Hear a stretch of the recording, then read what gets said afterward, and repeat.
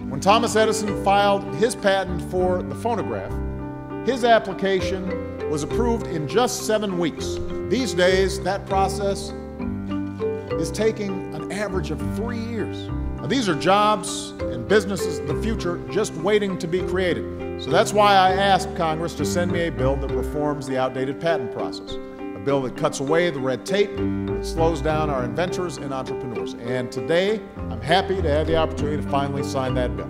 This country has a rich legacy, a rich heritage of being innovators, of coming up with amazing technologies that change people's lives and make life better for everybody.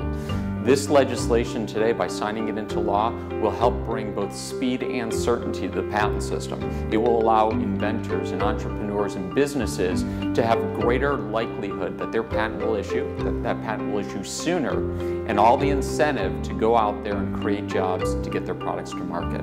I think the extent to which your idea is protected now in this new act and the extent to which things move much faster, you know that the light at the end of the tunnel isn't that far away, and it makes sense to start to invest and convince other people to invest and do more work based here in the United States where that protection is at its strongest. We have to do everything we can to encourage the entrepreneurial spirit wherever we find it. We should be helping American companies compete and sell their products all over the world. We should be making it easier and faster to turn new ideas into new jobs and new businesses. We should knock down any barriers that stand in the way.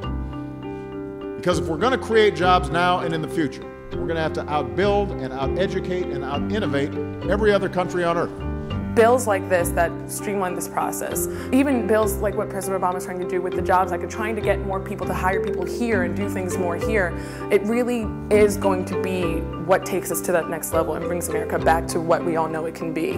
We have always succeeded because we have been the most dynamic, innovative economy in the world. That has to be encouraged. That has to be continued.